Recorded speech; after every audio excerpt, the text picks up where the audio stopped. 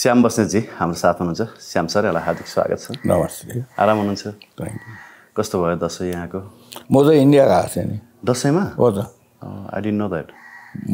अब नेपालमा के बिजोक हेर्नु भनेर इन्डिया गएको। पाहुना पासा आइहाल्छन् होइन, दान दक्षिणा दिनु पऱ्यो। होइन, दान दक्षिणा भन्दा पनि मन लागेन कि अब सबैको पैसा खाइदिएको छ, गरिबसँग पैसा छैन। अनि म यहाँबाट बनारस गएँ, बनारसबाट गया गएँ। त्यहाँ आमाको लागि श्राद्ध गरेँ। अनि आर्ट अफ लिभिङमा 2 दिन बसेँ।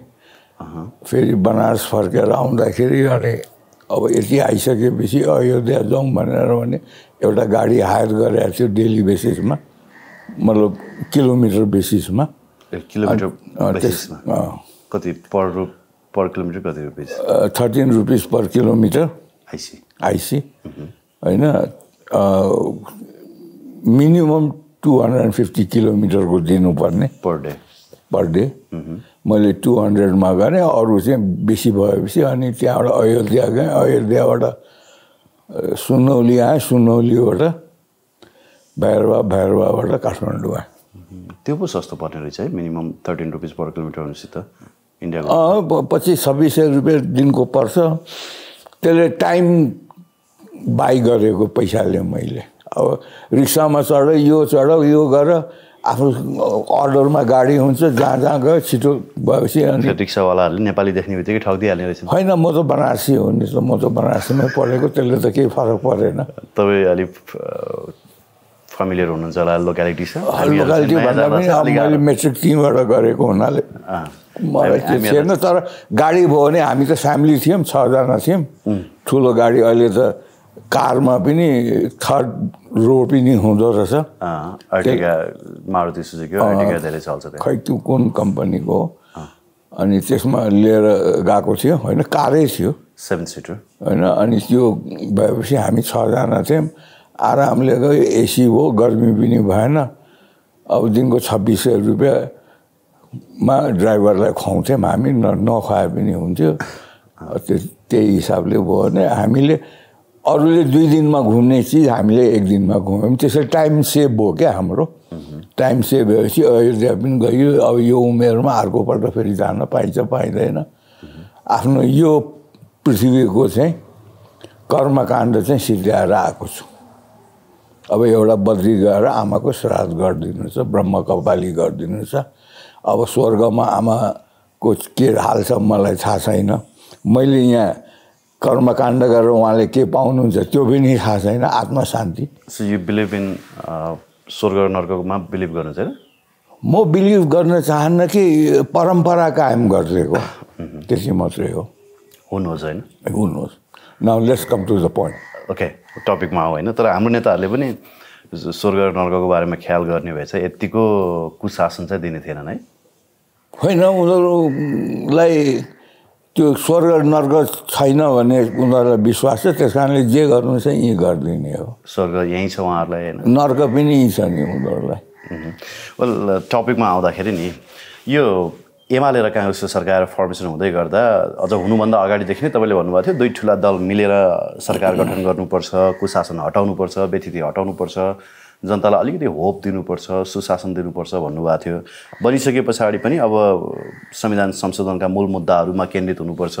सुशासन दिनुपर्छ, जनतालाई तत्काल डेलिभरी दिन सक्ने गरी काम गर्नुपर्छ भन्नुभएको थियो। तर अब तत्काल डेलिभरी दिने गरी काम जनताको लागि होइन, उही व्यवसायीहरूको लागि होइन, उद्योगपतिहरूको लागि र आफ्नै पार्टीको लागि मात्रै भयो नि त सर? होइन, हामी जतिसुकै चाहे पनि पोलिटिसियनहरू अर्कै उसमा पुगिसकेछन्, अर्को टेन्जेन्टमा पुगिसकेछन्। पहिले के हुन्थ्यो भनेदेखि नेताको अन्डरमा मसल पनि हुन्थ्यो, मनी पनि हुन्थ्यो। अहिले मनी र मसलको अन्डरमा नेता भए। पहिला चाहिँ क्या अब हामीलाई के लाग्थ्यो भने विदेशीले सरकार ढालिदियो, विदेशीले बनाइदियो भन्थे होइन। अनि हामी पत्याउँथ्यौँ कि होला विदेशीले खेल्ने होला, नेपाल जस्तो सानो देश, शक्ति राष्ट्रहरूको प्रभाव त पर्छ नै जस्तो हाम्रो मानसिकतामा पर्थ्यो। तर सरकार ढाल्ने बनाउने कसका लागि ढाल्ने कसका लागि बनाउने भन्ने कुरा त सीमित मुठीभर व्यापारीहरूको लागि मात्रै रहेछ भन्ने कुरा प्रश्न भयो नि सर। अब यो सरकारै होइन नि तपाईलाई जब मैले किन चाहिँ दुईटा ठुलो दल चाहिँ एक हुनुपर्छ भन्न खोजेको कारण के हो भनेदेखि संविधान भन्ने चिजै छैन हामी 18 वर्षदेखि विदाउट संविधान हामी शासित छौँ देश चलिराखेको छ उनीहरूले यसलाई सहमतिको दस्तावेज भनेको छ सहमतिको दस्तावेज संविधान होइन नि संविधान त कानुन हो जसलाई सबैले फलो गर्नुपर्छ त्यो चिज रहेनछ भन्ने कुराले तपाईसँग त मेरो वर्षौंको संगत छ नि त चुनावको बेलामा पनि न्यू जेनेरेसन आओस् न्यू फेस आओस् र संविधान दियोस् एउटा देशको लागि भन्ने चाहेको थियो र सुरुमा पनि कांग्रेस र एमाले चाहिँ हामी संविधान संशोधन गर्नको लागि आएको हो स्थायित्वको लागि आएको हो भनेको थियो तर यिनीहरू त्यो स्टेजमा रहेछन् यो रक्सीको एडिक्टवालाले म छोड्छु भन्छ भोलिपल्ट फेरि खान्छ भोलिपल्ट एक प्याक त हो भन्छ फेरि भन्छ फेरि टुन भएर एडिक्ट भएर ट्रिपमा जान्छ त्यस्तो रहेछ हामीले त्यो सम्झेको थिएन यसको कारण के हो मैले आफूले यसो सोचेँ क्या किनभने यो सरकार आएको पनि 100 दिन त नागिसक्यो नि है म इन्डिया जाँदा 7-8 दिन त्यहाँ बस्दाखेरि मलाई बडा सोचेँ मैले किन वेयर आई वेन्ट रङ भन्ने मलाई लाग्यो क्या किन तपाईहरुलाई मैले जुन कुरा भनिराखेको थिएँ त्यो त बुमर्याङ भयो यहाँबाट नेपालबाट काठमाडौँ इन्डियाबाट नेपाल जाँदाखेरि भाइहरूले मलाई चाहिँ खै तपाईले भनेको पुग्दैन भन्ने सोचिसकेपछि के रहेछ भने जुन बेलामा बहुदल आयो 48 सालमा चुनाव भयो नि त 47 सालमा संविधान बन्यो 46 सालमा मन्त्रीमण्डल इन्टरिम गभर्नमेन्ट बन्यो तर सक्कली बहुदलीय सरकार त 48 सालमा बनेको हो नि त 48 सालमा हाम्रो नेबरिङ स्टेट यूपी बिहारमा कसको राज्य थियो कस्तो किसिमको पोलिटिकल सिस्टम थियो त्यसबेला मुलायम सिंह र मायावतीको आलो पालो हुन्थ्यो यूपीमा यतापट्टि लालु प्रसादको हुन्थ्यो यी दुईटै मनी र मसलको बलले र जातीय बलले चुनाव लड्ने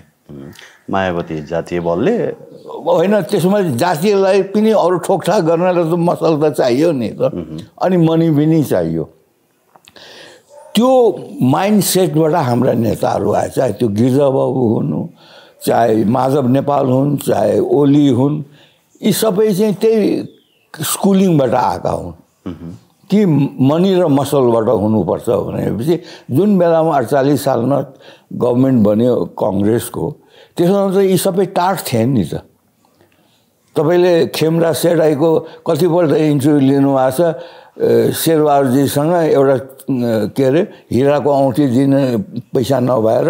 किशनजीसँग मागेर सेठाईजीले दिएको भन्ने कुरा त यो जग जाहेर भइसकेको छ नि त्यो मात्रै हो र प्यान्ट समेत लाउने प्यान्ट नभएर चाहिँ अरूले किन्देको भन्ने होइन उहाँ त मन्त्री गृहमन्त्री हुँदाखेरि त प्यान्ट किन्ने त पुग्थ्यो होला मैले गृहमन्त्री हुँदाखेरिको कुरा गरेको त्यस बेलासम्म यिनीहरूलाई मा चाहिँ इथिक्स थियो आस्था थियो कुनै चाहना थियो होला एथिक्स त के थियो र लुट्न जाने थिएन होइन होइन त्यसपछि के भयो मैले के भन्दैछु भने यूपीमा पनि पैसा र मसलले राजनीति गर्ने बिहारमा पनि अब लालुले त पराकाष्ठै गरिदिएको थियो केही नलागेपछि आफ्नो स्वास्नीलाई नै चिफ मिनिस्टर बनाइदियो हो कि होइन सीएम बनायो त्यो चिफ मिनिस्टर ऊ पनि त चिफ मिनिस्टरै थियो उसले त्यो गरिदिँदाखेरि हाम्रो त्यसबाट प्रभावित भइसकेपछि गिरिजाबाबुहरूले के सोच्नुभयो भनेदेखि यहाँ चाहिँ पैसा र मसल चाहिँ चाहिने रहेछ भनेपछि उहाँहरूले गुन्डा भर्ना गर्न थाल्नुभयो अनि बीचको बिचौलिया जसले चाहिँ ग्राहक लिएर आउँछ क्या मेरो जग्गा बेच्नु पर्यो भने म एउटा दलाललाई भन्छु ग्राहक खोजेर ले भनेर भन्छु अनि तपाईँ र मेरो चिनजान भए तापनि तपाईँ मेरो जग्गा किन्न आए पनि तपाईँ मसँग बार्गेनिङ गर्न नसक्दाखेरि त्यो बार्गेनिङ गर्ने काम चाहिँ बीचको दलालको हो होइन मिलाइदिने काम त्यति भएपछि के भयो भन्नुहुन्छ भने सुरुमा यिनीहरूको कन्ट्रोलमा नेताको कन्ट्रोलमा थियो पछि भएर के भयो भने यिनीहरूले जति घुस खान्थे त्यो घुस खाने पनि यिनै दलालले चाहिँ युज गर्न थाले कहीँ लुकाउने ठाउँ नभएपछि लुकाइदे बाबा भन्नु पर्यो त्यो लुकाइदे बापत उनीहरूले आफ्नो बिजनेस इस्टाब्लिस गरे पछि उनीहरूले नै घुस दिन थाले हेर्नुहोस् अहिलेको यो गुरुङले जुन पैसा दियो जग्गा दियो मिनबहादुर गुरुङले दियो यो घुमाएर तपाईँले इन्भेस्टिगेट गर्नु हो भने यिनै सरकारी पैसा यिनीहरूले घुस खाएको पैसाबाट किनेको जग्गाबाट चाहिँ उसैको पैसाले किनेको जग्गा उसैलाई दिएको छ मेरो पैसा तपाईँले राख्न दिएँ मैले अनि तपाईँले एउटा काम गराउनु अर्कोको नाममा अनि मलाई राख्ने दिएको पैसा मैले राख्न दिएको पैसा ल यो चाहिँ पार्टीले दियो है भनेर घुस गर्यो पुरा नाफा त्यसले खाइदियो क्वेसन अराइज यहाँनिर के हुन्छ भने नि एउटा व्यापारी मिनबहादुर गुरुङले 1 अर्ब दान दिन सक्छन् भने नि अरू व्यापारीहरूले पनि त मिनबहादुर भन्दा त ठुला व्यापारी अरू पनि छन् नि चन्द्र ढकाल छन् हैन अर्को सुमार्गी होलान् अर्को के मार्गी होलान् अरूले दिँदाखेरि त 20 अर्ब भने त सामान्य कुरा पो रहेछ पहिला 20 अर्ब पैसा छ केपी ओलीसँग भनेर भरजङ्गमले भन्दा म पत्याउँदैन थिएँ अब अहिले त यति ग्रुप ओम्नी ग्रुप सुमार्गी ग्रुप हैन तपाईको यता फेरि अर्को क्याप्टेन ग्रुप हैन अनेक थरी ग्रुपहरू जोड्दा 1-2 अरब 10-20 अरब भने त भेरी मिनिमम रहेछ कि उहाँहरूको लागि होइन यस्तो भयो क्या मिनिमम तपाईँलाई म त्यसको क्वान्टममा पनि जाउँला अहिले मैले के भन्दै थिएँ भने अब पैसा कि पाइलटसँग भयो कि बिचौलियासँग भयो कि बताससँग भयो कि के अरे यो के भन्छ स्टोरवाला गुरुङको के भाटबटिनी स्टोरवाला भयो यिनीहरू यस्तै यस्तै भइसकेपछि पैसा यिनीहरूसँग हाम्रो यिनीहरूकै नेताकै पैसा हो क्या अहिले के भयो भन्नुहुन्छ भने यिनीहरूले नेतालाई कन्ट्रोल गरे तर एउटा इन्ट्रेस्टिङ कुरा नि राज्यलाई तिर्नुपर्ने कर नतिर्ने त्यो भाटबटिनीको मिनबहादुर गुरुङले अनि एउटा पोलिटिकल पार्टीलाई चाहिँ 1 अर्ब दान दे 1 अर्ब राज्यको नतिर्ने 1.5 अर्ब अनि 1 अर्ब कुनै पोलिटिकल पार्टीलाई दान दिनु अनि त्यो नैतिक हिसाबले त्यो दान कसरी लिने क्या छैन म त्यही त भन्दैछु तपाईँलाई डाकाले के गर्छ डाका हान्छ मान्छेको मङ्गलसूत्र काटेर लिएर आउँछ सुनको घाँटीको खोसेर आउँछ मान्छे मारेर आउँछ र त्यो पैसाले एउटा राँगा किनेर बलि चढाउँछ कहाँ दुर्गाको उसमा मन्दिरमा हो र लुटेराले अब डाकाहरूको तपाईँले पिक्चर हेर्नु भएको छैन युवराज भाइ मैले त्यति हेरेँ त्यही एउटा ऊ हेरेको होइन डाका हान्न जानुभन्दा पहिले बलिलाई बोको चढाएर या के राँगा चढाएर जान्छ हो र हो त नि अघि यो सिस्टम हो अहिले तपाईँलाई म भनौँ हेर्नुहोस् हामीलाई करिब 30 खरब रुपियाँ ऋण छ राष्ट्रिय ऋण त्यो 30 खरब खै आज रवि लामिछानेका पार्टीका जो मान्छेहरू यहाँ रवि लामिछानेको लागि भनेर लडिराखेका छन् तिनीहरूले त रवि लामिछाने होइन त्यो 30 खरबको चाहिँ जुन ऋण छ यो 18 वर्षको बिचमा जति आयो 6 अरब खरब काटेर चाहिँ 22 खरब 23 खरब 24 खरब कतिको छ त्यसको हिसाब माग्नुपर्ने होइन प्रचण्डसँग शेरबहादुरसँग ओलीसँग अब कसरी माग्ने सर पर मन्थ 1 खर्ब बढ्ला जस्तो भइसक्यो केपी ओली प्रधानमन्त्री हुने बित्तिकै उहाँले 1 खर्ब बढाइसक्नुभयो त्यो त सुन्नुहोस् न तपाईँ जब भिख मागेर लुटेर मात्रै तपाईँको व्यवहार चल्छ भने लुट्न पाउनुहोस् त्यसैले त प्राइम मिनिस्टरको कुर्सी हो त्यसैको लागि प्राइम मिनिस्टर नभए किन बाँड्नु पर्ने यति महिना त लुटेर खा ठुलो भाग त खा सानो भाग मलाई दे अर्को महिनादेखि मेरो भाग भनेर यो तपाईँको ऊ हुँदैन के अरे जेब कटर पिक पकेट होइन पकेट मार अघि उनीहरूको के हुन्छ भने यति एरिया मेरो यति एरिया तेरो अब मेरो एरियाबाट मैले उसको गोजी काट्न सकिनँ पकेट मार्न सकिनँ भने तपाईँको एरियामा जाँदाखेरि म त्यसको एउटा रोयल्टी लिन्छु तपाईँलाई यो यही त हो नि अहिलेसम्म मैले काटेँ एकछिनलाई भन्नुहोस् अहिले ओलीजी प्राइम मिनिस्टर हुनुहुन्छ 1 वर्ष 9 महिना उनीहरूको अन्डरस्ट्यान्डिङ अनुसार उहाँले जेब काट्नुहुन्छ आफ्नो एरियामा त्यसपछि शेरबहादुरलाई ह्यान्डओभर गर्नुहुन्छ अहिले शेरबहादुरले रोयल्टी पाउँदै हुनुहुन्छ त्यसपछि ओलीजीले रोयल्टी पाउनुहुन्छ यो चिज यस्तो भएर नै यो चिज भएको छ नि त हामीहरूकामा अहिले हेर्नुहोस् कति प्रतिपक्षलाई पनि पैसा त तपाईँ इमेजिन गर्न सक्नुहुन्न हेर्नुहोस् 30 खरब त हामीलाई ऋण छ गिटी बालुवा के अरे ढुङ्गा हो कि होइन त्यो त नेचुरल रिसोर्सेस हो नि त अघि त्यसको पैसा कसले खाएको छ तपाईँ हामीले पाएको छैन सीमित त्यो त हामी 3 करोड जनताको हो नि मुठीभर व्यापारले त्यो त नेचरले नेपाल एरियालाई दिएर नेपालले हरेक नेपालीले त्यसको भोग गर्न पाउनुपर्ने हो कि होइन त्यो त 3 करोड नेपालीको हो नि त त्यो लुटेको छ वन जङ्गल लुटेको छ जडीबुटी लुटेको छ अनि जो इम्पोर्ट गर्न लिएर आउँछ त्यसमा चाहिँ भन्सार छुट दिएको छ। छुट दिएको भनेको मतलब 50% थियो, 50%मा आधी मलाई दिए आधी तँखा भनेको न हो। अहिले हेर्नुहोस् त के अरे उसले लाइन काटिदियो कुलमानले, त्यो लाइन नकाट भन्ने त प्राइम मिनिस्टर पनि हो, ऊर्जा मन्त्री पनि हो। त्यो लाइन नकाट्यो बापत त उसले त केही न केही बुझाएर राखेको होला नि त। 8 अरबको 10%ले तपाईँ इन्ट्रेस्ट तिर्नुभयो भनेर भने 80 करोड रुपियाँ हो कि भएन? 8 अरबले 80 करोड हो है। 80 करोड रुपियाँ को बदलामा वर्षको चाहिँ तपाईँले चाहिँ 10 करोड रुपियाँ दिनुभयो भने 70 करोड त पायो नि व्यापारीले। अहिले व्यापारीसँग यी ब्ल्याकहरूसँग यति पैसा छ कि त्यसको कल्पना तपाईँलाई कतिपल्ट मैले भने अहिले 7 खरब रुपियाँ पैसा चाहिँ हाम्रो ब्याङ्कमा छ, लिक्विडिटी हो कि होइन? किन लोन पाइराखेको छैन? हेर्नुहोस् इन्ट्रेस्ट रेट घटायो अहिले इम्पोर्ट खोलिदियो, के अरे सुपारी अगडम बगडम मसाला ससाला दाल सबै खोलेर के हुन्छ भने हामीहरू अनफर्चुनेटली हामीहरू लुटाइ केमा छ भने हामीसँग सम्पत्ति छ क्या। नेपालले हरेक महिना 1 खरब 40 अरब को सुन को अन्डा दिन्छ नेपालले। कहाँबाट त्यो सुनको अन्डा दिन्छ थाहा छ? रेमिटेन्सबाट दिन्छ। And that is in dollar. किन सुन भनेको भने त्यो डलरको हो क्या। डलर त सुन के अरे इन्टरनेसनल करेन्सी हो नि त। जसरी सुन इन्टरनेसनल करेन्सी हो, त्यसलाई रुँगेर बसेको छ यी बिचौलियाहरूले, यी व्यापारीहरूले। हेर्नुहोस् र त्यो 7 खरब अहिले किन लोन दिइराखेको छैन नेपालीलाई भनेदेखि यता इन्ट्रेस्ट पनि घटाएको छ त्यो डलर लुट्नलाई। जस्तो कुरा अहिले मार्केटमा के छ भने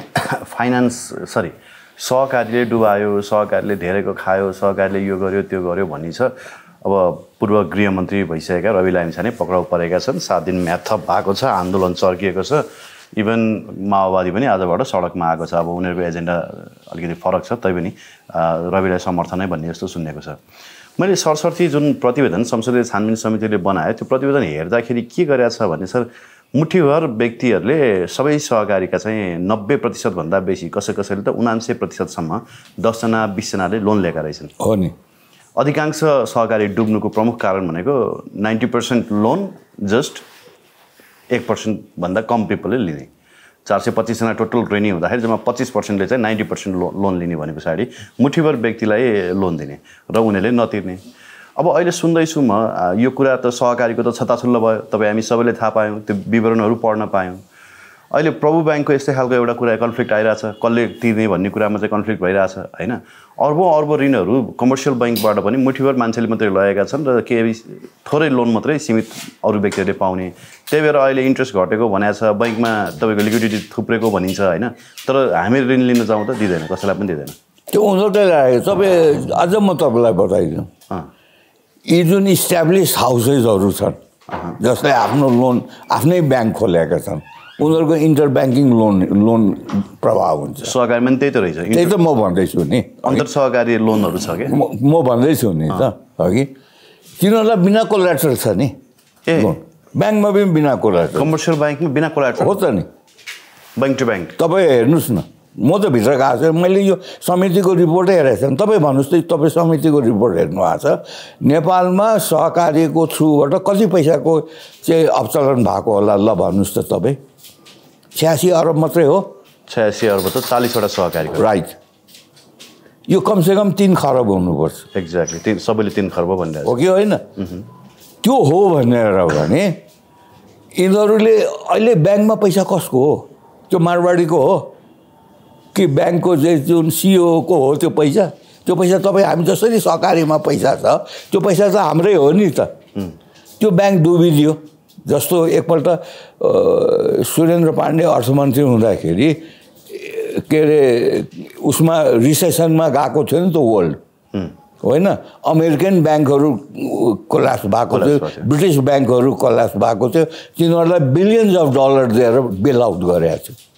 अमेरिकन उसले। त्यस बेलामा मैले भनेको थिएँ यी प्राइभेट ब्याङ्कहरूले जसरी हाम्रो पैसाहरूलाई चाहिँ नेपाली जनताको पैसा हो त्यो लिएर हिँडिदियो इन्डियामा हिँडेको छ कि छैन किङफिसर त्यही हो कि होइन अरू ब्याङ्कहरूको छन् एउटा चोक्सी भन्ने छ एउटा मोटी भन्ने छ नगरौँ न जुन त्यो मुठीभर मान्छेले चाहिँ लोन लिएका छन् कमर्सियल ब्याङ्कबाट त्यो उनीहरूले तिरेनन् भने त उनीहरूको त फेरि एउटा मात्रै ब्याङ्कमा होइन रहेछ ऋण धेरैवटा छ धेरै छ ती मुठीभर मान्छे मात्रै भागे भने जसरी नीरव मोदी भागे होइन तपाईँको माल्य भागे त्यस्तै गरी भागे भने त यहाँ ठुलो समस्या भागे भन्ने होइन भाग्न तयार छन् भाग्न चाहिँ तयार छन् तपाईँ हेर्नुहोस् न सहकारीको ठग्ने मान्छे को जसले त्यसलाई बचाउँछ त्यो हो ठग तपाईँले छोड्नुभयो मैले तपाईँलाई समातेँ तपाईँले मलाई आदि दिनुभयो र मलाई चाहिँ केस फाइल गर्नबाट मैले रोकिदिएँ भने तपाईँले लाई बचाउने त म हो नि त तपाईँको सरदार त म हो नि त यो 12 बुँदे चाहिँ ले के गरिदियो भन्नुहुन्छ भने नेताहरूलाई पार्टीका मान्छेहरूलाई नै महा ब्ल्याकमेलर र ठग अहिले त ब्ल्याकमेलरहरूले चलाएको छ नि अहिले तपाईँले सोच्नु भएको छ शेरबहादुरले ओलीले सरकार चलाएको त छैन नि त्यसको प्रमाण त यो गठबन्धन कसले बनाइदियो भन्ने कुरा त शेरबहादुरजीले आफैले भन्नुभएको छ नि हो कि होइन जनताले नि देखाएको छ नि होइन जनताले देखाएको छ तपाईँहरू अहिले त 21st सेन्चुरीको सबैभन्दा राम्रो कुरा के भएको छ भने तपाईँको पैसा कसले चोरेको छ तपाईँहरूलाई देखाइदिएको छ तर यस्तो छ कि म भ्रष्टाचार गर्दिनँ भ्रष्टाचार गर्न पनि दिन्न भन्ने अब अहिले तलबाट लुकाएर होइन पछाडिबाट होइन सिधै अगाडिबाटै हात थापेर दान भनेर लिने म तपाईँलाई भन्छु म त पञ्चायत टाइममा पनि व्यवहार गरेको मान्छे हो अघि म तपाईँको पञ्चायत टाइममा कस्तो हुन्थ्यो भनेर भने पैसा लिन डराउँथे घुस लिन डराउँथे अनि बडा हिसाब किताब गरेर घुस दिनु पर्थ्यो त्यतिखेर ब्याङ्कमा जति पैसा जम्मा गरे पनि हुन्थ्यो सोर्स अफ इन्कम खोज्दैनस् नि त्यस बेला त पञ्चायत टाइममा त होइन फ्री नै थियो तपाईँ जग्गा किन्नुभयो भने पनि तपाईँ क्यासमा पेमेन्ट गर्नुहुन्थ्यो या मैले पैसा बुझेँ भने पनि काम चल्थ्यो अहिले त तपाईँले त चेकको चाहिँ दिनुपर्छ कि पर्दैन प्रुफ जग्गा किन्नु पर्यो भने सोर्स अफ इन्कम देखाउनुपर्छ अहिले अघि तर त्यस बेलामा थिएन नि एक दिन मेरो एउटा काम म त त्यतिखेरको फरेस्ट कन्ट्र्याक्टर हो समिल ओनर हो एउटा वनमन्त्रीसँग मैले मेरो एउटा फाइल उसले सदर गरिदियो होइन मैले उसलाई 2 लाख रुपियाँ दिएँ 2 लाख हेर्नुहोस् पैसा त्यस बेलाको 2 लाखको त भ्यालु नै बेग्लै थियो 300 रुपियाँ तोला सुनको भाउ थियो हेर्नुहोस् 300 रुपियाँ तोला है अनि म त्यो मन्त्री क्वार्टरमा गएँ अनि मन्त्री क्वार्टरमा अहिले त नयाँ बनाएको रहेछ पुरानो मन्त्री क्वार्टरमा माथि एउटा बैठक छ प्राइभेट बैठक मलाई त्यहाँ लग्यो त्यो मन्त्रीले झ्यालको पर्दा तान्यो मैले के गरेको मन्त्रीजी किन गरेन काजी यहाँ मान्छेले देख्यो भने त फेरि भनिदिन्छ राजालाई भनेर भन्थ्यो त्यस्तो डर थियो राजाको हेर्नुहोस् अब अहिले कसको डर मान्ने त सर प्रधानमन्त्रीज्यू नै दान लिनुहुन्छ त्यो पनि एउटा प्रतिवादी कसको डर होइन अनि यो घुस हो कि होइन प्रधानमन्त्रीजीले जे गर्नुभयो नि त्यो घुस हो कि होइन तपाईँ कसरी डिफाइन गर्नुहुन्छ तपाईँ रेड स्ट्रिटमा रेड जोनमा तपाईँ पस्नुभयो होइन हरेक झ्यालमा एउटा प्रोस्टिट्युट छ त्यहाँ जो गए पनि त्यहाँ त लाज भएन नि तपाईँ त्यहाँ जाँदाखेरि पनि तपाईँको उद्देश्य पनि एउटै मेरो पनि उद्देश्य एउटै भनेपछि त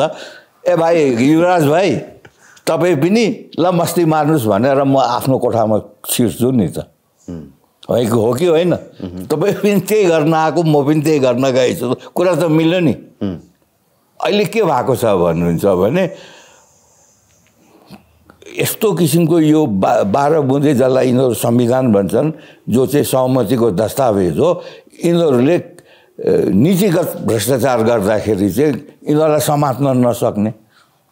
हेर्नुहोस् त साउथ कोरियाको सिटिङ प्रेसिडेन्ट जेल जान्छ अरू कन्ट्रिजहरूका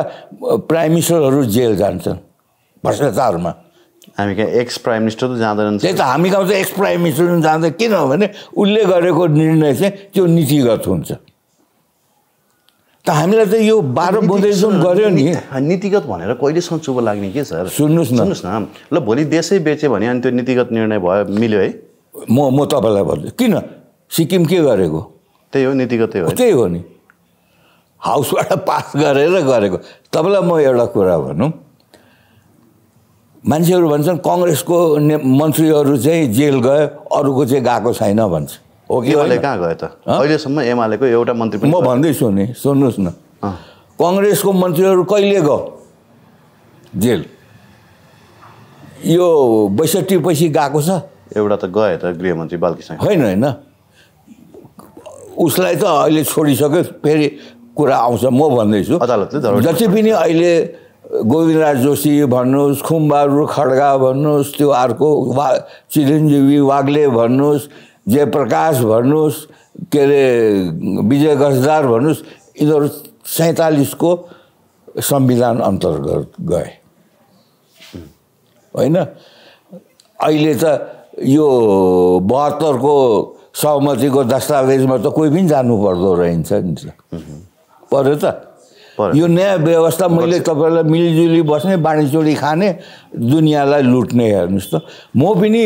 तपाईहरुसँग इन्टरभ्यु गर्दै अहिले तपाईहरुको यो क्यामेराले 2 वर्ष भयो होला मेरो विचारमा यसरी व्यापक रूपमा तपाईहरुले छ्याङ पार्दिनु हो हेर्नु त्यो अहिले 2 वर्षमा के भइसक्यो भने को के हो शेरबहादुरले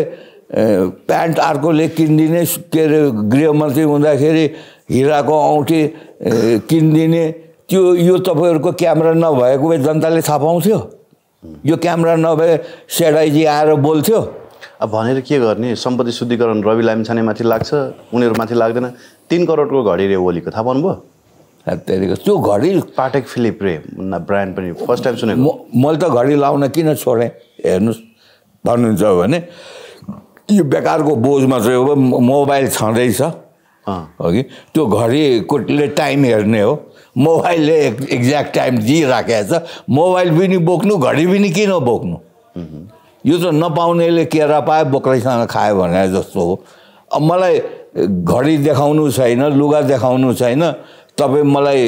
श्याम बहादुर भनेर चिनिहाल्नु चाहिँ जसले चिन्ने हो श्याम बहादुर भनेर चिनिहाल्छ राम्रो भए पनि राम्रैसँग चिनेको छ नराम्रो भए पनि नराम्रैसँग मलाई आफ्नो पहिचान त गर्नु परेको छैन होइन तर अब सम्पत्ति शुद्धिकरण लाग्नुपर्ने होइन त कहाँबाट आयो त 3 करोडको घडी कसले दियो त स्पष्टीकरण दिनुपर्ने हो तर लोकतन्त्रमा यहाँ के भन्छ नेताहरूले चाहिँ स्पष्टीकरण दिन नपर्ने रहेछ तपाई र मैले भए दिनु पर्थ्यो होइन यस्तो हो क्या यो व्यवस्थामा तपाई ढल्नुन्जेलसम्म तपाईले पनि दिनु पर्दैन तपाई यही गुटमा तपाई सामेल हुनुस् न चाहे कांग्रेसमा हुनुस् चाहे उसमा हुनुस् अर्को पार्टीमा हुनुस् तर यो व्यवस्था भित्र बसिसकेपछि तपाईकै बलले यो व्यवस्था चलेको छ तपाईकै बलले उनीहरुले लुट्न पाएको छ त्यो 3 करोडको घडी एमालेका कार्यकर्ताले ओलीलाई चाहिँ अध्यक्ष नबनाउने हो भनेदेखि त्यो 3 करोडको घडी त कसैले दिदैन नि त्यो अध्यक्षमा तपाईले चुनेर पठाएको छ र पो उले 3 करोडको घडी दियो अहिले माधव नेपाललाई कसैले 3 करोडको घडी दिन्छ कहाँबाट बाबुरामलाई दिन्छ दिदैन नि एउटा प्रश्न नि श्याम सर रवि लामिछाने पक्राउ परे हैन अनुसन्धान हुँदैछ अब यत्रो समिति बन्यो छानबिन गर्यो के रिपोर्ट आयो प्रतिवेदन आयो हैन खै के भयो म त गजाङ मजाङ लाग्छ सबै कुराहरु हैन सहकारी पीडितले पैसा चाहिँ कहिले पाउँछन् सर अब रवि लामिछाने पक्राउ परेपछि सहकारी पीडितले पैसा पाउँछन् रवि लामिछाने जेलबाट निक्लियो भने सहकारीले पीडितले पैसा पाउँदैन जेलबाट निस्कियो भने के उसलाई कारबाही भएन भने एउटा चीज चाहिँ रवि लामिछानेको कारणले चाहिँ के भएको छ भने यो 3 खरब रुपैयाँ खाएको छ यसरी खाएको छ यो खाएको छ भन्ने कुरा चाहिँ तपाईहरुले चाहिँ त्यो डाटा पाउनुभयो त्यो इन्फर्मेसन पाउनुभयो तपाईले पस्किदिनु भयो त्यो मकै बेच्नेलाई पनि थाहा भइसक्यो कि मैले जम्मा गरेको सहकारीको पैसा त्यो बिचारा उठाउन जान्छ नि सहकारीको त मैले त अस्ति एउटा स्पेशल एपिसोड गरेर यो 40 वटा सहकारी मध्ये सबैभन्दा धेरै ऋण लाने को हुन् भनेर प्रतिवेदनले जसलाई मैले सुनेको थिएँ प्रतिवेदन पुरै पढेर सुनाइदिए मैले सुनेको थिएँ होइन तर that is not the solution क्या मैले के भन्न खोज्दैछु भने मान्छेलाई पहिले भ्रम थियो क्या भ्रम के थियो भनेदेखि त्यो जुन सहकारीको ब्रान्च हुन्छ जहाँ चाहिँ पैसा जम्मा गरेको हुन्छ त्यही ब्रान्च म्यानेजरले खायो होला भन्ने थियो क्या मान्छेलाई किनभने त्यो मकै बेच्नेले पनि पैसा राखेको थियो भाडा मान्नेले पनि पैसा राखेको थियो गिटी कुट्नेले पनि त्यहाँ पैसा राखेको थियो उनीहरूलाई थाहा थिएन आज के थाहा भयो भने त्यो ब्रान्च म्यानेजर पनि होइन रहेछ त्यो मेन जो सहकारी चलाएको छ त्यसले चाहिँ पैसा मासेको रहेछ र त्यसको चाहिँ संरक्षक चाहिँ को रहेछ भनेदेखि यी पार्टीका नेता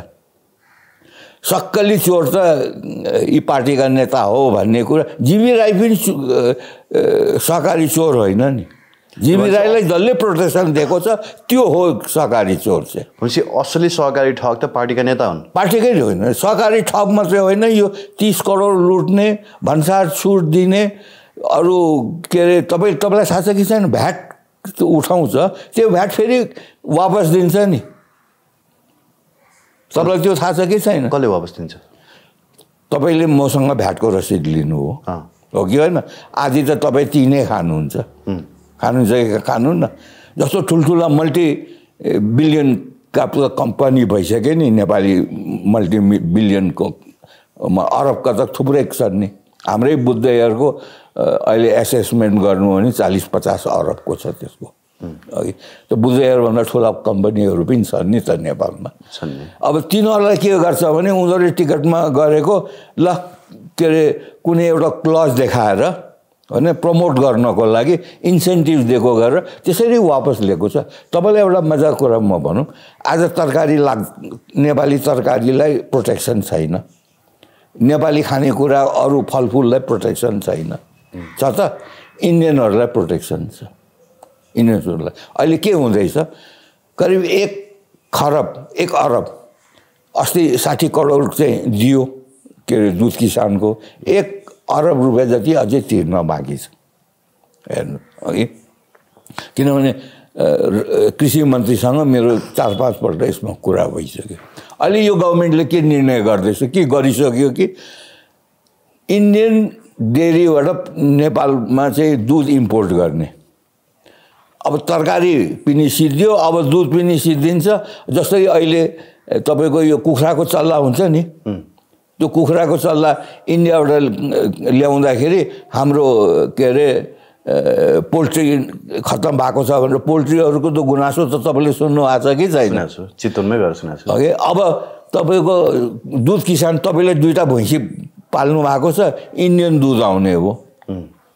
इन्डियन दुध त अहिले केमिकल गरेर पनि त्यसको चाहिँ भल्युम बढाउँछ नि त्यो त थाहा छ तपाईँलाई सुई हाल्ने रहेछ दुध त खुइ दिने हो कि होइन अनि के मिसाएर पनि गरिदिन्छ यहाँ क्वारेन्टाइन छैन टेस्टिङ गर्ने ल्याब छैन अनि अहिले जसरी हामी तरकारीमा बिख खाइराखेका छौँ दुधमा पनि हामीले चाहिँ केमिकल खानुपर्ने हो सस्तो भएपछि त त्यही किन्ने भयो नि त त्यो त अर्को राष्ट्रघात हुँदैछ यिनीहरू नेपाली नै होइन भने यी पार्टीका नेताहरू अझ बचे खुचेका केही कम्पनीहरूलाई फेरि प्राइभेटाइज गर्नको लागि गर्दैछ के को लागि थाहा छ तपाईँलाई त्यो जग्गा लिनलाई प्राइम ठाउँमा प्राइम लोकेसनमा जग्गा हत्याउने बस डिडिसीको जग्गा हत्याउनु परेन भने त्यस्तो लैनचौरमा अनि त्यो डिडिसीको जग्गा किन बेच्छ थाहा छ तपाईँलाई त्यो 1 अरब चाहिँ त्यो किसानको तिर्नु पर्यो भनेर के अरे टिप्पणी उठाउँछ हो किसानको चाहिँ तिर्नुपर्छ जनता मर्यो भनेर भन्छ यता कमिसन खान्छ यताबाट चाहिँ क्याबिनेट डिसिजन गरिदिन्छ अब तपाईँको प्राइम मिनिस्टर त जेल कहिले पनि जाँदैन नि अब यति डिस्कसन हामीले गऱ्यौँ होइन व्यथितिको बारेमा त त्यो लिस्ट हामी पढ्न थाल्यौँ भने त्यो सामान्य रहँदैन लामो अन्तर्वार्ता हुन जान्छ अब लाइट अफ होप भन्नुहुन्थ्यो तपाईँ सिल्भर लाइनिङको कुरा गर्नुहुन्थ्यो होइन अहिले पनि तपाईँ सिल्भर लाइनिङ देखिरहनु भएको छ त कतै म देखेको छु के हुनसक्छ म अस्ति ब्रिक्सको भर्खर सिद्धियो अघि तपाईँले ब्रिक्स डिक्लेरेसन सुन्नु भएको छ डिक्लेरेसन त सुने होइन म तपाईँलाई मिटिङ अनगोइङ थियो भने थाहा छ तपाईँलाई भनिदिन्छु 3टा डिक्लेरेसन छ 3 पोइन्ट डिक्लेरेसन एउटा छ we work for the betterment of a people भनेको ब्रिक्सका जति पनि मेम्बर छन् उनीहरूले आफ्नो देशको बेटरमेन्टको लागि मात्रै वर्क गर्ने उनीहरूको एउटा डिक्लेरेसन भनेको मतलब नेसन फर्स्ट होइन पिपल फर्स्ट भनेको मतलब उसले आफ्नो जनतालाई ठग्न नपाउने बुझ्नु होइन एउटा त्यो दोस्रो के छ भनेदेखि Ukraine war will be resolve through diplomacy भनेपछि अब यो ब्रिक्सको बिचमा अब एक अर्कासँग उनीहरूको कुनै मनमुटाव हुँदैन या कुनै इन्सिडेन्ट हुँदैन होइन तेस्रो के छ भनेदेखि यो sanction has disrupted the world economical order भनेर भनेको छ यो तीनटा चिज अघि त्योभन्दा पहिले इन्डियाको मोदी जानुभन्दा पहिले त्यहाँ इन्डियाको रिप्रेजेन्टेसन त मोदीले गर्छ नि त इन्डिया र चाइनाको बोर्डरकोमा रेजुल्युसनको लागि एउटा एग्रिमेन्ट हो मतलब स्ट्याटस कोमा जाने पहिलेको स्टेजमा जाने पुल ब्याक गर्ने आफ्नो आफ्नो पहिलेको ठाउँमा र पेट्रोलिङ गर्ने र यो एरियामा चाहिँ यो बोर्डर एरियामा चाहिँ शान्ति गर्ने र यिनीहरूको चाहिँ 5 वर्षपछि त्यहाँ बाइल्याटरल टक भएको छ त्यो त तपाईँलाई थाहा छ चाइना र सी र मोदीको बिचमा त्यो टकमा के गरेछ भने यो एरियामा शान्ति गर्ने हामी एक अर्का कन्फ्रन्टेसन होइन कन्सल्टेसनमा चाहिँ हामी काम गर्ने अब अहिले त कन्फ्रन्टेसन थियो अब कन्सल्टेसनमा काम हुने भनेर मतलब आपसी सल्लाहमा चाहिँ काम गर्ने भएपछि अब यो बोर्डरमा चाहिँ शान्ति गर्नको लागि हामी त बोर्डर स्टेट हो नि त 1100 किलोमिटर त हाम्रो चाइनासँग जोडिएको छ 1700 किलोमिटर हाम्रो इन्डियासँग जोडिएको छ हामी कहाँ चाहिँ हाम्रो गभर्नमेन्टले हाम्रो पार्टीले चाहिँ बेटरमेन्ट अफ द पिपल भन्नको लागि काम गरेन भने त यहाँ त जहिले पनि यो त ट्रबल स्टेट हुने भयो नि त होइन त इन्डिया र चाइना जति मिले पनि यो चाहिँ ट्रबल स्टेट भइदियो भनेदेखि त उनीहरूसँग जहिले पनि एउटा रिस्क फ्याक्टर त भइराख्ने भयो नि ट्रबल स्टेट कसरी हुन्छ तपाईँलाई म बताइदिउँ है अहिले इन्डियामा हिन्दू मुस्लिमको ठुलो कन्फ्लिक्ट चलिराखेको छ त्यसमा क्यानाडाले पनि प्ले गरिराखेको छ अमेरिकाले पनि प्ले गरिराखेको छ त्यो त मान्नुहुन्छ तपाईँ अघि अब त्यो चिज चाहिँ भोलि गएर ओपन बोर्डर भिसा नचाहिने बोर्डर चाहिँ नेपाल र इन्डिया हो नि जसरी अहिले हमासले गाजा क्याप्चर गर्यो लेबननलाई डोमिनेट गरेको छ जसरी हिजबुल्लाहले लेबननलाई गरेको छ जसरी हुतीहरूले यमनलाई कन्ट्रोल गरेको छ तिनीहरूलाई फिनान्स गरेको छ इराकले हो कि होइन इराकले त एक्सट्रिमिस्टहरूको चाहिँ उसमा गरिराखेको हुनाले आज इराकसँग लडाइँ पनि भइसक्यो हेर्नुहोस् अघि इरानसँग होइन त्यो भइसकेको हुनाले इरान पनि यो मेम्बरमा आइसक्यो हेर्नुहोस् हामी नेपालमा मात्रै कन्सन्ट्रेट हौँ अब यहाँ स्थायित्व भएन शान्ति भएन र जनताको लागि काम गर्ने अगर सरकार भएन व्यवस्था भएन सरकार पनि नभनौँ व्यवस्था भएन भनेदेखि त यो त जहिले पनि इन्डिया र चाइनाको बिचको चाहिँ एउटा ट्रबल स्पट भयो कि भएन त्यस कारणले म सिल्भर लाइनिङ चाहिँ म के देख्दैछु भन्नुहुन्छ भने अब चाइना र इन्डियाको चाहिँ कम्प्रोमाइज मेल भइसकेपछि नेपालमा यो दलाल सरकार दलालले कब्जा गरेको सरकार माफियाले कब्जा गरेको हाम्रो समाजलाई यसबाट चाहिँ मुक्ति पाउँछ भन्ने मैले त्यो चाहिँ आशा राखेको छु यी पार्टीबाट मैले कांग्रेस र एमाले मिलेर देशलाई अगाडि बढाउँछ भन्ने कुरा त्यो मैले बिर्सिसकेको छु र अर्को सिल्भर लाइनिङको बदलामा गोल्डन लाइन चाहिँ मैले के देखेको छु तपाईँ त इकोनोमिक्समा धेरै कुरा गर्नुहुन्छ युवराज भाइ भने हामीसँग 24 खरब रुपियाँ चाहिँ हामीसँग फरेन रिजर्भ छ हो कि होइन द्याट इज इन डलर र एभ्री मन्थ करिब 1 खरब 40 अरब रुपियाँ हाम्रा भाइ बहिनीहरूले पठाउँदैछन् त्यो पनि मान्नुहुन्छ तपाईँ अघि that is the golden line क्या हामीलाई पैसा चाहिँदैन त्यो पैसा कसको यो ब्याङ्कमा भएको 7 खरब रुपियाँ त तपाईँ हाम्रो हो नि त रिजर्भ भनेको कसको ढुकुटी के अरे देशको हो त्यो सरकारको चाहिँ होइन हो कि होइन हामीले वर्ल्ड ब्याङ्कसँग लोन लिनु र आफ्नो ढुकुटीसँग हामीले चाहिँ लिएर प्रोडक्टिभ काममा लाउने किसिमको चाहिँ अगर नेतृत्व आइदियो भनेदेखि वी क्यान लिप सर्भाइभ होइन कि वी क्यान लिप कुनै पनि कन्ट्रीमा जिडिपीको 50% रिजर्भ कहीँ पनि हुँदैन छ कुनै देश छ हाम्रो 48 खरबको या 50 खरबको चाहिँ हाम्रो चाहिँ जिडिपी हो अहिले 60 भन्छन् होइन 60 भन्ने हो भने त घटिराखेको छ नि त भन्सार घटेपछि त त्यो 60बाट 50बाट पनि झर्छ होला त्यतापट्टि नजाउँ भन्सार त घटाइएको भनौँ न घटेको होइन त्यही म भन्दैछु होइन आएको आइछ सुन्नुहोस् न यो एउटा कुरा चाहिँ सुन्नुहोस् न दुर्गा प्रसादको एउटा कुरा चाहिँ म मान्दछु भन्नुहुन्छ भने अब जो लग्जरी आइटम्स होइन अरू आइटम्सहरू गर्ने खर्च गर्ने के अरे अलिकति बेसी खर्च गर्ने लुगामा खर्च गर्ने खानामा खर्च गर्ने ती त सबै बेल्चा हान्न गएका छन् नि त मलाई के अरे तपाईँले उसमा लानुभयो कुनै रेस्टुरेन्टमा लानुभयो भनेर भने म के गर्छु भनेदेखि जुन चाहिँ चबाउन सक्छु जुन पचाउन सक्छु त्यो मात्रै खान्छु नि म तपाईँसँग कम्पिटिसन गरेर विस्की खान त सक्दिनँ किन खायो भने भोलि म बिरामी पर्छु हेर्नुहोस् यो मेरो हिजो भतिजो एउटा अमेरिकाबाट आएको थियो अघि अब ठुलो बुवाले खानुहुन्छ भन्छ एउटा गोल्ड लेभल ल्याइदियो अघि अनि यो एउटा ल्याइदियो मलाई चाहिँ यसले चाहिँ 1 वर्ष त चल्यो नि मलाई त किन्नै परेन अघि अब मलाई अलिकति किम्ती विस्की खानु पर्यो भने त्यो भतिजोले ल्याइरहेछ मलाई 1.5 रुपियाँ खाए पुग्छ किनभने 2 रुपियाँ खाए कि म बिरामी पर्छु बाँच्ने त रहर मलाई पनि छ नि त तर के छ भने सिल्भर लाइनिङ होइन गोल्डन लाइनिङ चाहिँ के छ भनेदेखि we have the money we have the resources we have the climatic support हाम्रो जस्तो देश कहाँ छ तर के छ भनेदेखि हामीले यहाँ त्यो घर बनाइदिएको छैन कोठा बनाइदिएको छैन त्यो कोठा बनाइदिनु भनेको मतलब त्यो स्टार्टअप गर्नको लागि त्यो पैसा र जुन एक्सपर्टिज जुन बाहिर गएका छन् दे वर अनट्रेन्ड लेबर्स हो कि होइन नेपालबाट जो गएको छन् अब तिनीहरू आउँदाखेरि 21st सेन्चुरीको टेक्नोलोजी लिएर आउँछ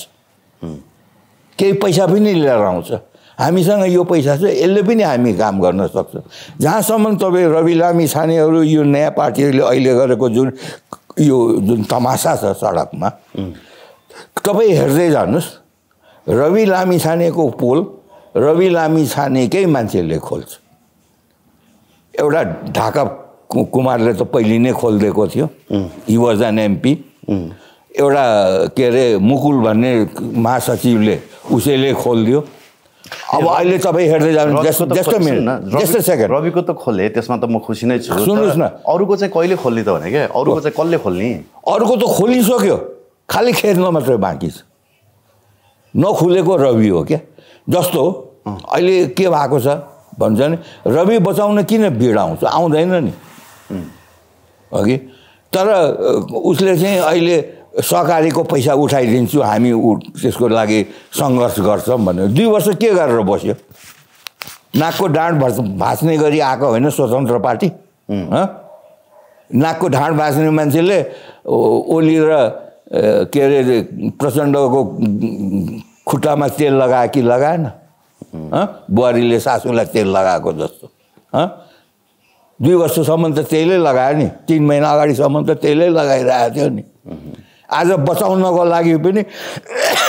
तपाईँ भन्नुहोस् त अहिले रवि लामी छानेले क्लिन चिट कहाँबाट पाउने हो न्यायालयबाट पाउने हो नि समितिले त गर्ने त होइन त्यो ठाउँमा न्यायालयमा पुगेको राइट ठाउँमा पुगेर त्यहाँबाट क्लिन चिट लिएर आउनु नि त्यसमा किन डिस्टर्ब गर्नु होइन त्यसमा त उनी हो भनिरहेको छ नि तर अरू समातिएनन् नि त सहकारीमा अरू खोइ धनराज गुरुङ समातिएनन् सुन्नुहोस् अब म तपाईँलाई बताउँछु कतिजनाले लिएको तपाईँले यो क्वेसन सोध्नुहुन्छ मलाई थाहा थियो अहिले लेटेस्ट एउटा कुन चाहिँ पत्रिकामा उसको जीबी राईको एउटा स्टेटमेन्ट आएको छ के पत्रिका हो के श्रेष्ठ अरे किशोर श्रेष्ठ जनआस्थामा किशोर श्रेष्ठ हो कि होइन इट मे बी फेक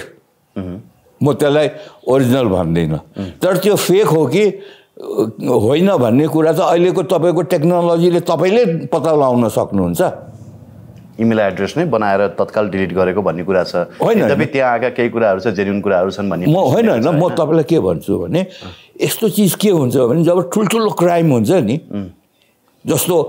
ओसवाल्डलाई कसरी समात्यो जन एफ केनेडीलाई मार्ने त ओसवाल्ड हो नि त हो कि होइन त्यसलाई फेरि मारिदियो क्या अर्कोले अनि लिकेज हुन्छ कसैले एउटाले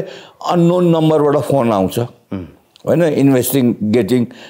एजेन्सीहरूलाई फोन आउँछ र तपाईँलाई एउटा लिड दिन्छ तपाईँ त्यो लिड फलो गर्नुहोस् तपाईँ त अमेरिका बसेर आएको मान्छे हो नि त होइन यो एउटा लिड दिएको हो यो अगर जीबी राईले गरेको होइन भनेदेखि यिनीहरू स्वतन्त्र पार्टीकै मान्छेले गरेको हो यो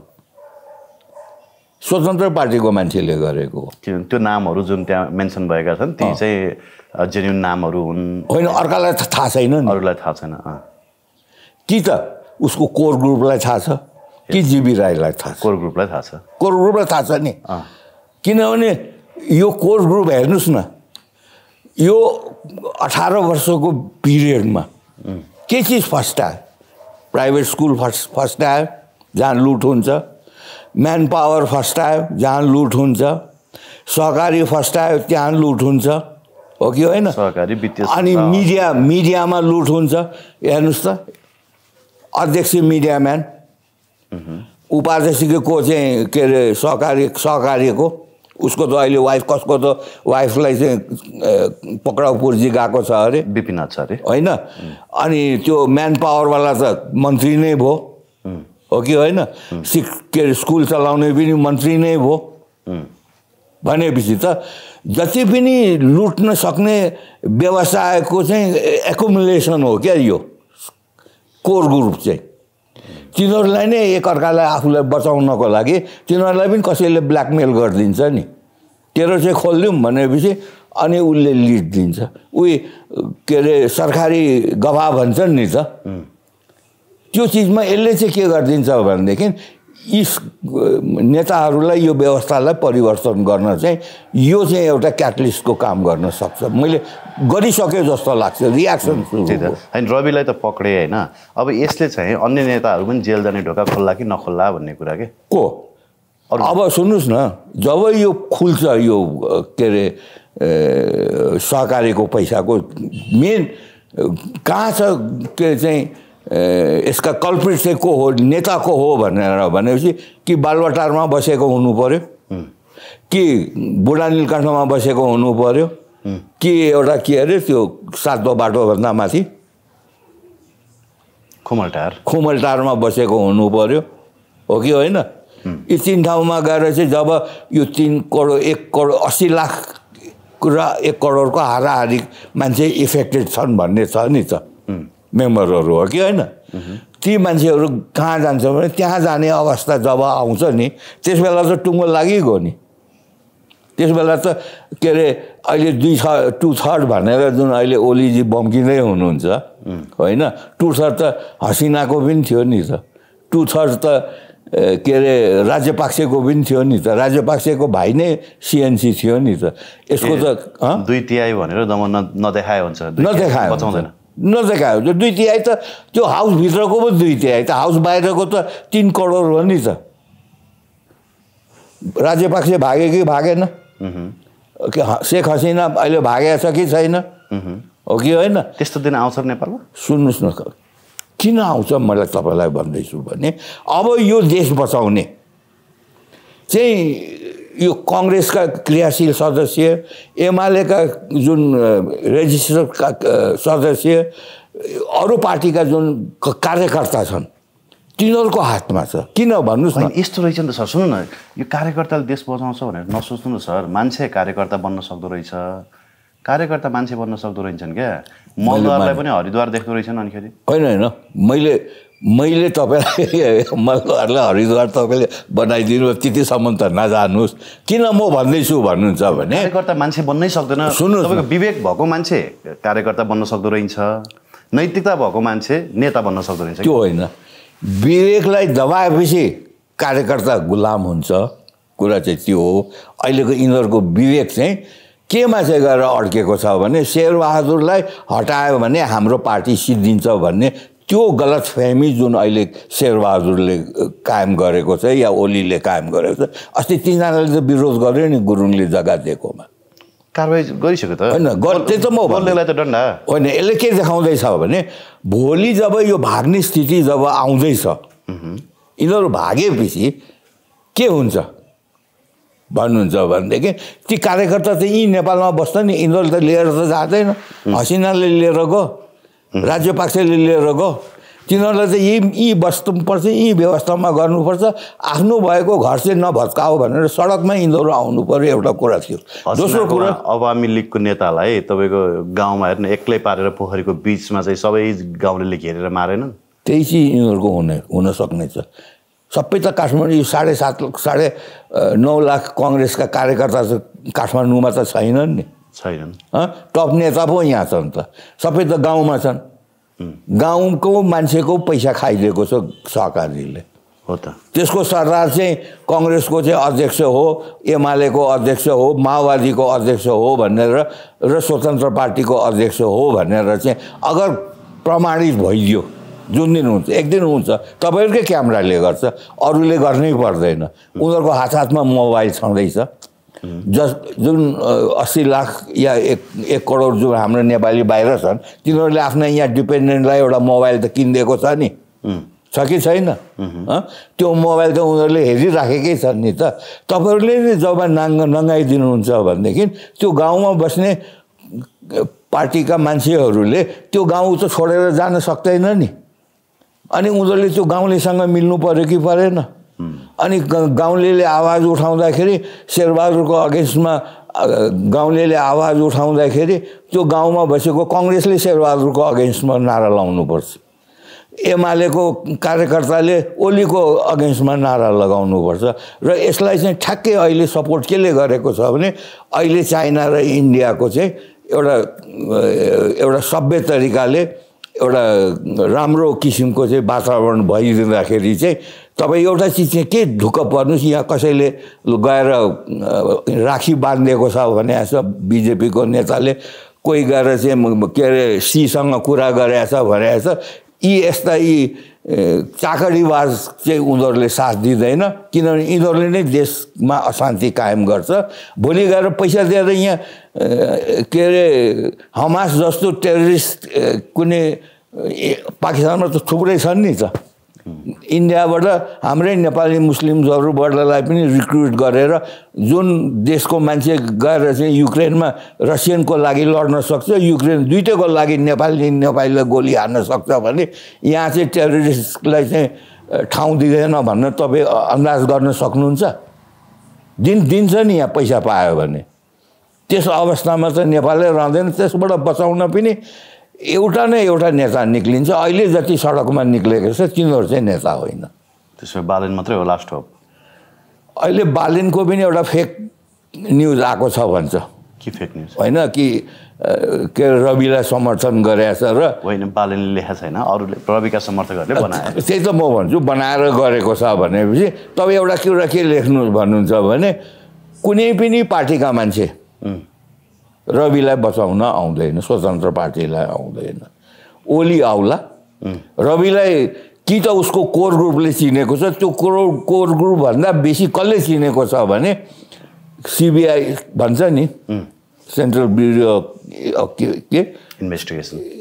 अमेरिकालाई के सीआईबी भन्छ के अरे नेपालमा सीआईबी अमेरिकामा सीबीआई अमेरिकामा सीबीआई त FBI भारतमा सीबीआई हो अमेरिकामा एफबीआई अथवा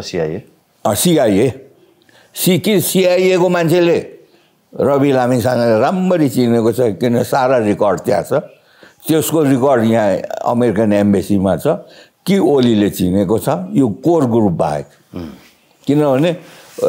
ओलीले जति राम्ररी उसलाई चिनेको छ के अरे रवि लामिछानेले त्यो कोर ग्रुपले पनि चिनेको छैन हस् thank you very much Shyam sir धन्यवाद दिन्छु let's hope for the best thank you